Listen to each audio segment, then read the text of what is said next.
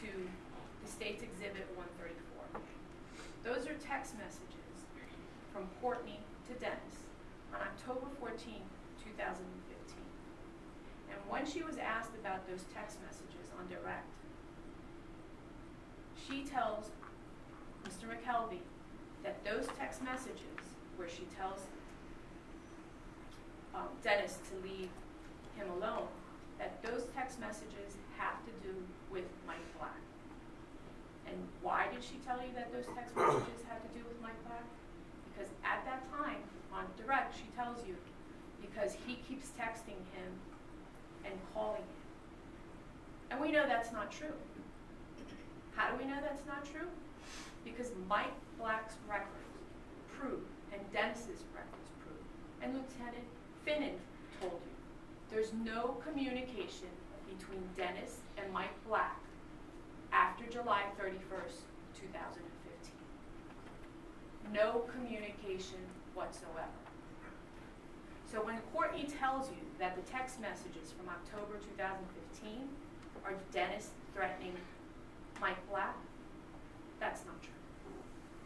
We know that's not true. The person that Courtney is communicating with in 2015, and the person that we know Dennis went to his house, is Mike Robinson. That's who Courtney was texting at the time. That's who Dennis was having communications with. And Mike Robinson tells you that he came to his house, that he accused him of having an affair with Courtney. And he tells you that that's because they were sending sex messages or sexting between each other, talking about sex and different things.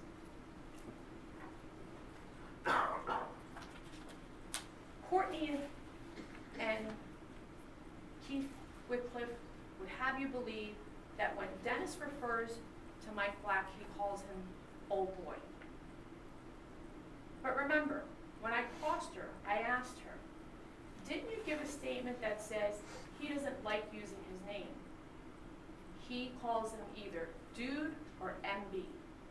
At no point during her initial interview with the police does she tell them that old boy is Mike Black, and that's how Dennis refers to him.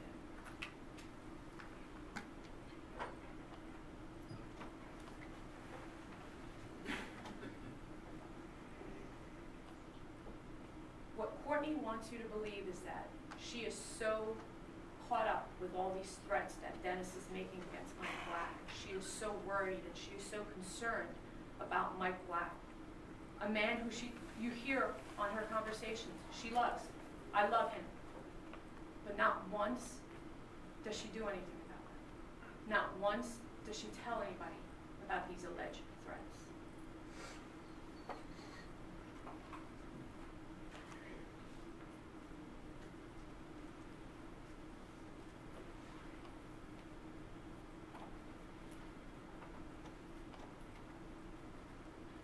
She sends a text message, and it's in the package, to Mike Black about the fact that Dennis came over, he took her phone, and she tells him in that text message, she tells Mike Black, he's done. Mike Black's response to he's done, meaning he's done, he's going to hurt you, is okay. That's his response to that text colloquy between them. Okay. What is Courtney doing at that point? She's starting up trouble, like only a woman can do. A woman who's involved with not one man, but 3 men that we know.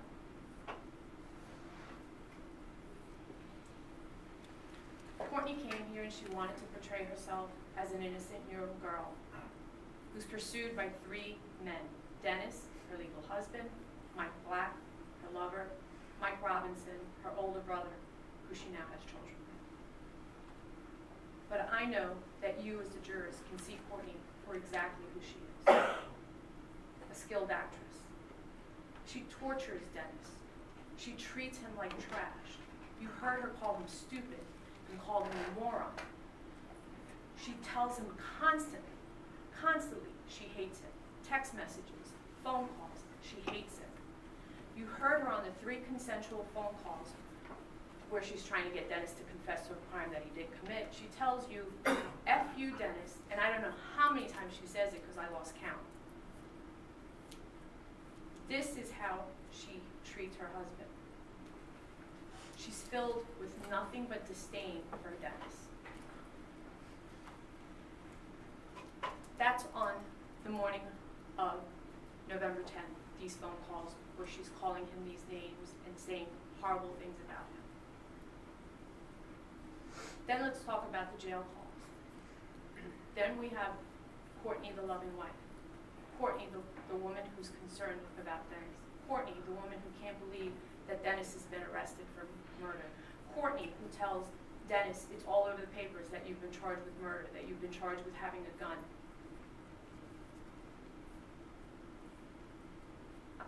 Then let's talk about Courtney's other role, the drug-addicted manipulator. The woman playing men against each other. She stirs up trouble, again, between Michael Black and Dennis. She gets 2 men involved in an incident that had nothing to do with them. The minute Dennis leaves her house after the incident regarding the pills, she tells Michael Black and she tells Michael Robinson. And we know from the text messages to Michael Black and Michael Robinson that she's talking about the fact that somebody has to put hands on Dennis. Somebody has to hurt Dennis. She's plotting with both these men to do away with Dennis or make sure that somebody hurts Dennis. What's interesting about that is that she doesn't, Mike Robinson and her don't want Mike Black to know anything about the involvement that Mike Robinson has in this case. Why is that? Because she wants to see what Mike Black, a married man with children, is going to do to defend her honor.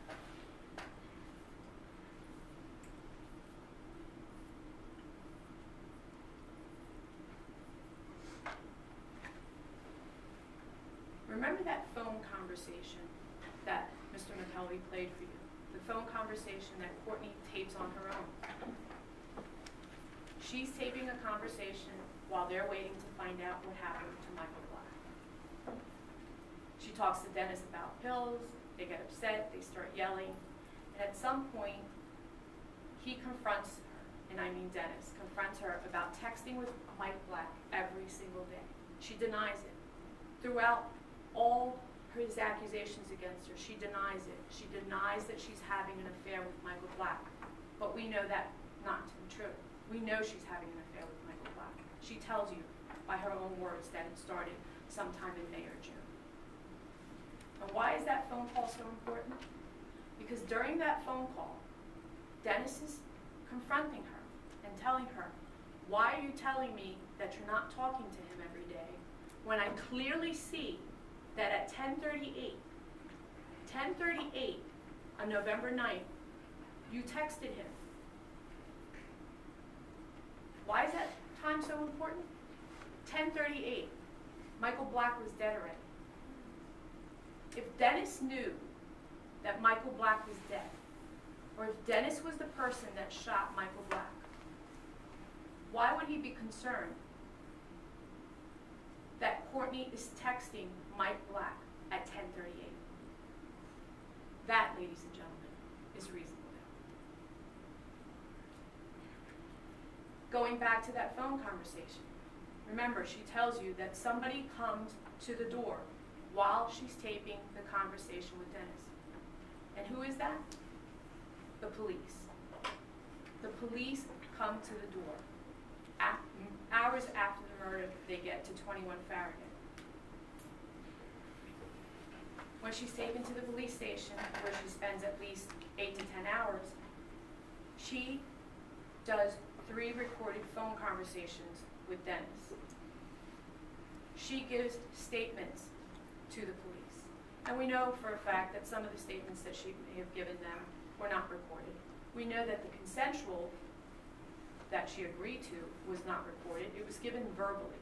There's no signature, but obviously there was a verbal conversation between her and the detectives.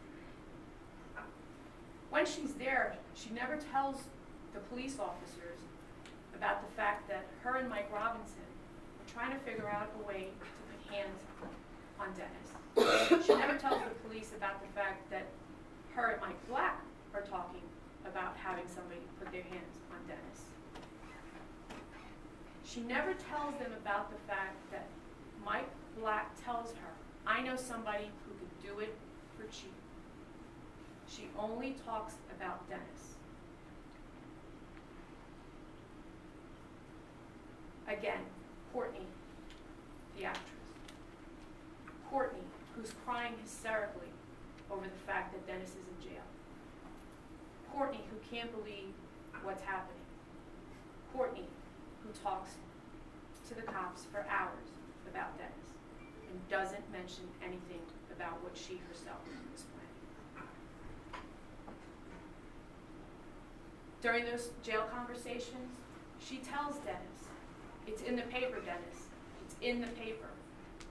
You're being charged with murder and weapons. She talks about his bail. She tells Dennis that it's all in the newspaper. And what does a man in jail have time to do? Or what is a man in jail going to do? But read the newspapers. The newspapers that talk about Michael Black and his involvement. The newspapers that give details about what happened. There's issues about how Dennis found out about the 911 call. Well, it's clear. In the conversation with Courtney, the jail conversation, she tells him, there's a 911 call. There was a kid. He gets shot. He goes inside, and this is Mike Black. He goes inside and he makes a 911 call. That's how Dennis knows about the 911 call. Courtney tells him about the 911 call.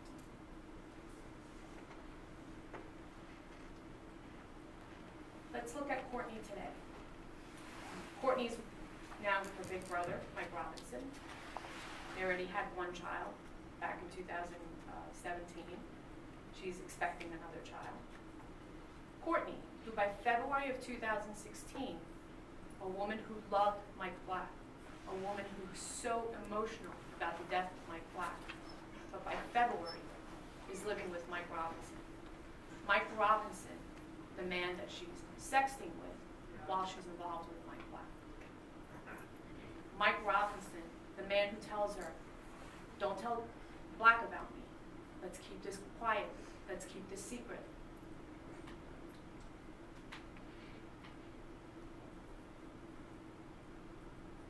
At some point, Mr. McKelvey talks to Courtney about some threats she may have received. And you heard her testimony. She talks a lot about some threats that Dennis made to her, text messages that Dennis sent her, talking about her involvement in court and talking about the fact that she shouldn't go. Let's talk about that in particular.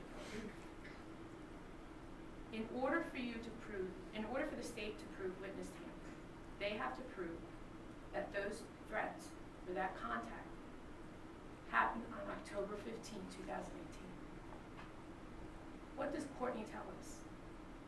She tells us that prior, in 2015, there were a lot of text messages that were threats. She tells us that in April of 2017, when she's in court, because DIFAS has taken away her children because of drugs, and DIFAS has also taken away Mike Robinson's child because of drugs. At that time, Dennis is in the courtroom with her. She says, Dennis tells her, don't go. And that, she tells us, is the last that she heard. She also says that he doesn't give her any specifics about testifying. Why is this important? This is important because on October 15, 2018, Courtney didn't receive a letter from Dennis Munoz. Courtney didn't live on Farragut. And had she received that letter, you would have heard from her mouth what the letter said. You would have her testify to the contents of the letter and receiving the letter from October 2018. We didn't hear that. Courtney had an opportunity to turn over any letters regarding threats that Dennis may have sent to her, anything that Dennis may have sent to her regarding testimony. She doesn't turn over a single letter. And we know that because Lieutenant Finnan tells you she never turned over anything.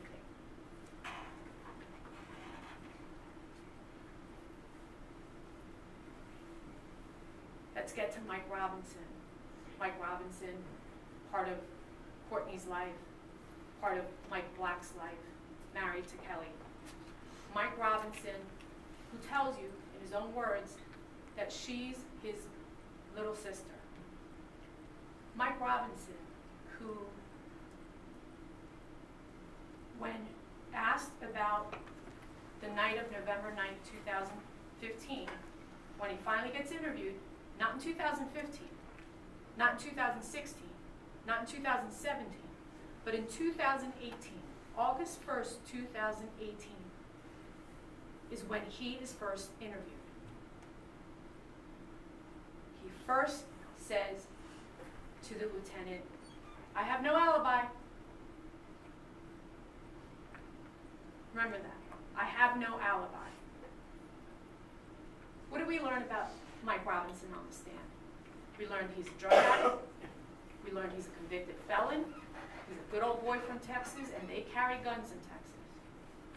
But he doesn't have a gun now because he's a convicted felon. And in 2015, he knew he couldn't carry a gun. He was law-abiding.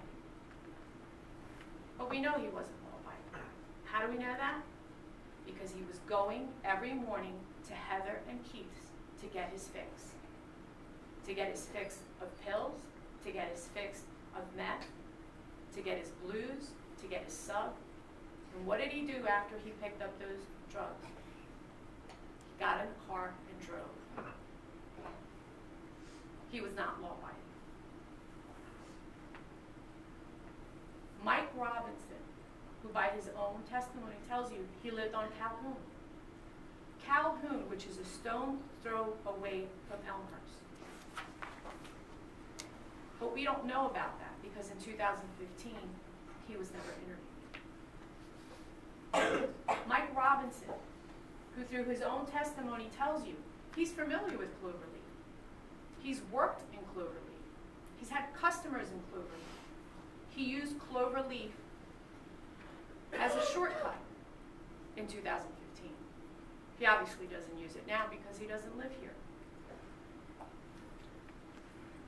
Mike Robinson, who knows that Courtney is having an affair with Mike Black. And we know that because of the text messages about who did you fuck on that today? And her response, Mike Black was here. What's interesting about Mike Robinson? His wife, Kelly Robinson, has an affair with Mike Black. And he tells you he has anger issues. He tells you that he told Finnan that if he saw Mike Black, there would be fighting. And of course now, in 2019, he's not going to tell you that he would be fighting. He's going to tell you, oh no, we were friends, we were good friends, we made up. This is a man who, when he's told by Courtney that Wolf supposedly put hands on her, he is so mad, he's shaking. Shaking about Courtney. Could you imagine what he was feeling when he found out that his wife was having an affair with Michael Black?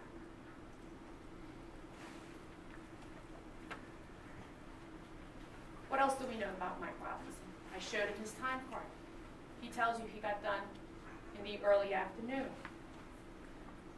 Mike Robinson's house is so close to Mike Black's that he can walk to Mike Black's home, or he can ride his bike to Mike Black's home and be back to his home within the 5 minutes that it took for the police to arrive on Elmhurst.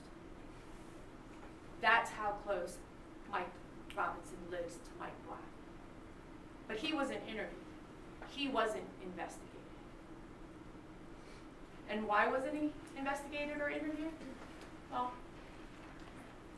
according to the lieutenant, they knew of Mike Robinson in 2015, but they never questioned him until 2018. And one of the reasons for that is because he tells you that according to text messages, Mike Robinson is at Courtney's house at 7:41 on Farragut. Did anyone ever verify that? No, because nobody interviewed. We know at 7:41 through Courtney's testimony that she doesn't see Mike Robinson at the house. She has no dealings with Mike Robinson at 7:41. She tells him, I left the drugs with Marie. Marie didn't come in here and testify and tell you that Mike Robinson came to Farragut at 7:41. Marie wasn't even interviewed. But that's why Mike Robinson wasn't interviewed, because at 7:41, he was at Courtney's.